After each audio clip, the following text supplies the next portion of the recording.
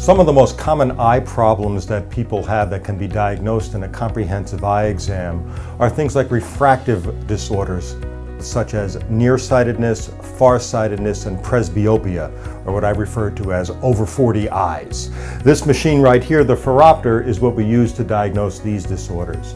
Other common eye disorders are things like dry eyes, Blepharitis, which is an inflammation of the eyelashes, Conjunctivitis, which is an inflammation of the conjunctiva part of the eye, glaucoma, and retinal problems are all common and can be diagnosed using this machine, which is called our slit lamp biomicroscope. I would like to invite all of you to experience a comprehensive eye evaluation at Jade Optical. I promise you it will be something that you've never experienced before.